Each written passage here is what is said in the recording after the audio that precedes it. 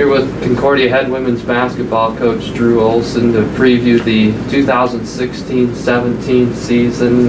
First, we take a quick look back at last year. You had to move on, obviously, with without a lot of your key players from that national runner-up team, and then you have the injury about middle of the season to Mary Janovich.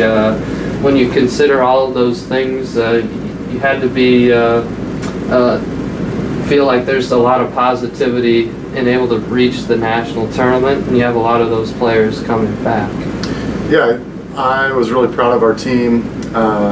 Felt like we kind of had to find our new identity after that national runner-up team, and we did that. We were ranked 4th, and then Mary goes down with a knee injury, and it was like we had to find our team all over again mid-season, and that wasn't easy to do, but our kids found a way. Quinn Rogge really stepped up. We won some pretty key games to get us to the national tournament, and so I was really proud of them for that, and I thought we showed well at the national tournament. We had a chance to beat Goshen at the end, and it's a team that ended up going to the Final Four. So. And take a look at this senior class. First of all, it's not necessarily a bunch of star players, but a lot of them will have roles on this team. What can you say about the development of that group and what their contributions will mean towards the success of this year's team? Yeah, I love those 6. They're kids that, like you said, they're not stars, but they just keep grinding, keep finding ways to get into the lineup. And Shelby, Quinn, Laurel Crone, Devin Edwards, they're 3 tough kids that they just find ways to win, and they battle every single day.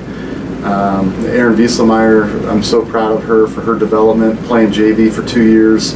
Last year was her first time on varsity, and she really kept getting better and better as the season went on, and she stepped up late in that national tournament.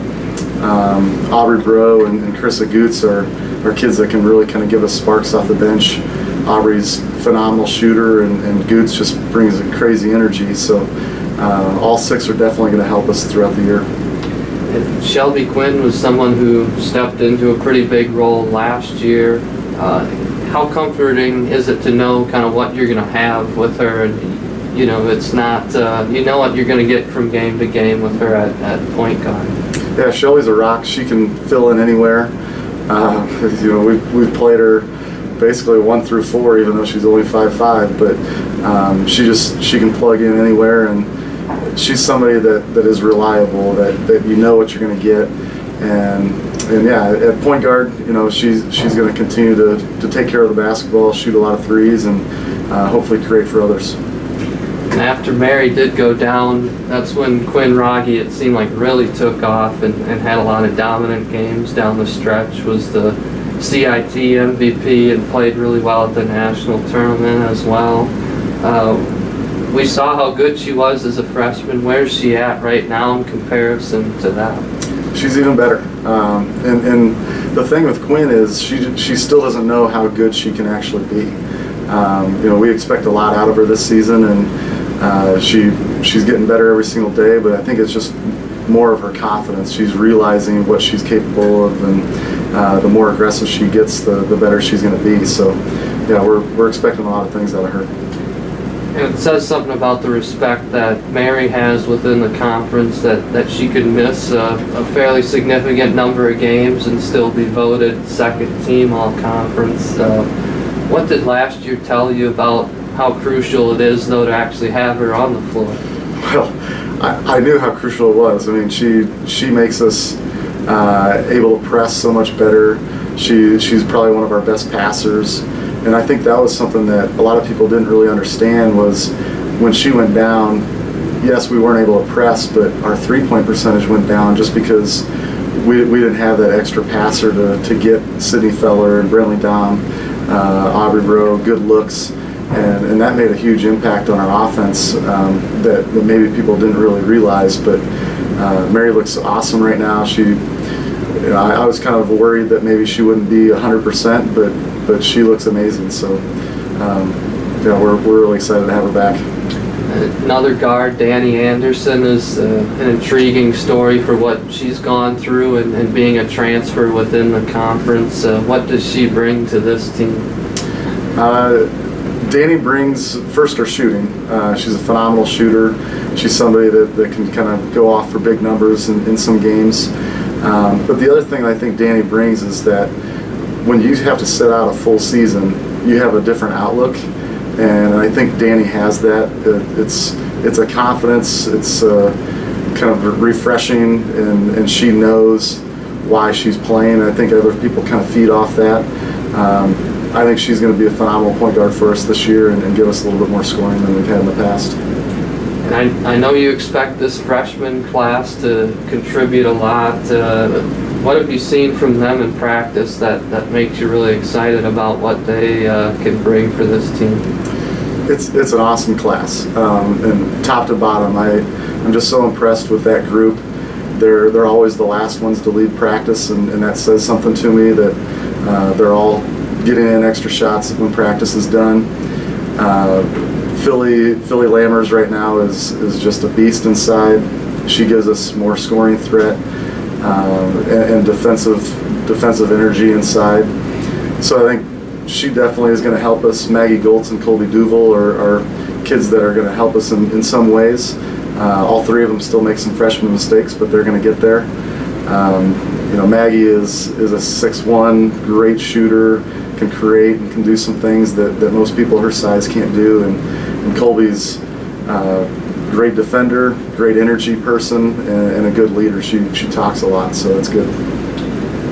Conference-wise, the GPAC got 6 teams into the national tournament last year. Is there any reason to expect any kind of drop-off? I mean, how do you assess the league going into this year? It's always hard to tell at this point in the year. Like, the preseason rankings are kind of a toss-up to me, just because I don't always know some of the teams some of the players that the North teams got. So I don't really know. I know that Morningside and Briarcliff and Dakota Wesleyan are going to be really good. I know Northwestern was really young, so I expect them to be even better. Hastings is kind of intriguing because they lost a lot too, but I know the incoming class that they brought in is pretty solid. So it's going to be a typical GPAC, really competitive and a grind throughout the year. You've got a challenging non-conference schedule again. When you're putting that schedule together, how much do you think about national tournament and kind of what you need to do to have that resume for the tournament? Yeah, I think building your schedule is kind of a thing that coaches have to do intelligently with knowing the team that you have coming in and also knowing what that's going to factor into the national polls. So we want to make sure we get some tough teams on the schedule to prepare our team and maybe give us a chance to kind of move up in the rankings, and we had that this year. I think this is probably one of the toughest non-conference schedules we've had, opening up with Marion, who's the defending national champs. We've got College of the Ozarks and Indiana Tech at the Hawaii tournament. Our Cal Classic is tough with some KCAC teams, Oklahoma Wesleyan and Friends, so it's not going to be easy, but I think that's good for our team. We're a team that is mature, we're confident, I think we can handle it. And I think it's going to prepare us for the GPAC season. Last year, in some ways, you had to start over a lot with a lot of new players. How much farther along do you think you are from this point a year ago? Night and day. I mean, we're way farther than we were last year. Like I said, we were trying to find our identity after losing so many key players. And now this year, since we have so many returning, we've got 11 returning varsity kids. There's no transition. It's just we're ready to go this season, and just kind of adding the freshmen into the mix just helps us that even more. You have some more changes on your coaching staff. Taylor Purdy Corral is with you now on a full-time basis, and a new graduate assistant, and Alexis Aiken-Otico. I know you would have liked to have Coach Colway around, but what do those two coaches provide your staff? Those two are awesome. They're given great energy. They're great for our post players. Both of them are really knowledgeable with things inside, and Taylor's great defensively, so she's kind of looking at the defensive end while I usually have my eye on the offensive end. But they're great people that work really hard, and they love our kids. So. And lastly, the team really stepped up social media-wise this off-season.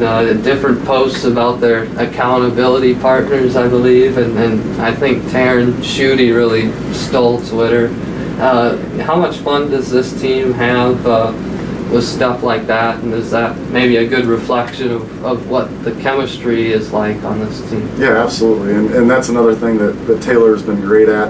I just kind of handed over all the social media stuff to her, and she's doing a great job with it. But again, it goes back to our players. They're awesome. They're fun to be around. They love each other, and it shows in those videos. And yes, Taryn is a unique individual that is stealing social media right now, and it's awesome. So we love having her.